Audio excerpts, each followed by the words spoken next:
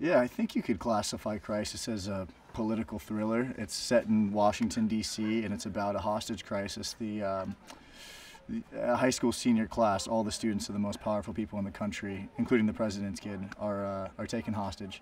So the show was about basically day to day trying to figure out where these kids are and really how to get them back, and what sort of web the mastermind of all this has weaved.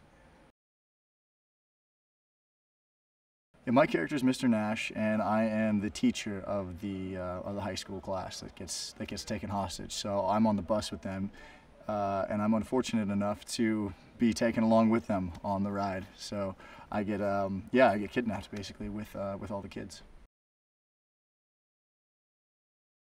Yeah, it's really fun to be part of a show where we don't really know, I think, almost who our characters really are from one episode to the next. So there are challenges that come along with that, but it just sort of makes everything really interesting, and it makes you sort of a fan of the show as well, because with each script you get, you really don't know where your character's going or how your character's going to fit within the context of the story. So it becomes very exciting.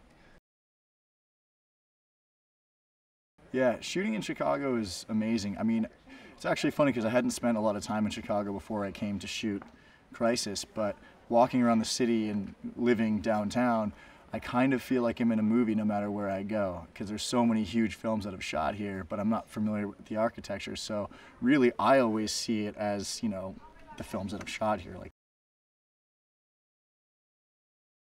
I have absolutely no idea where this story is going to go or even where my character is going to go.